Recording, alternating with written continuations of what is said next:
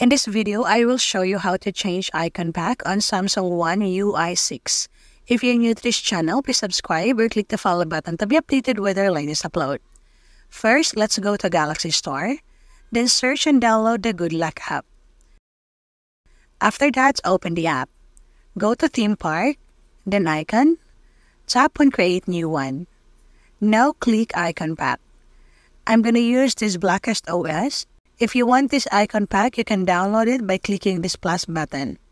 Then search for Blackest and then install it.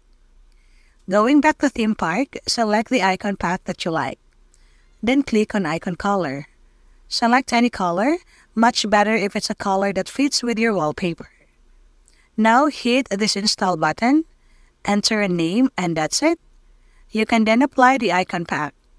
That's it for this tutorial. For more how-to tutorials, please subscribe or click other videos to keep on watching.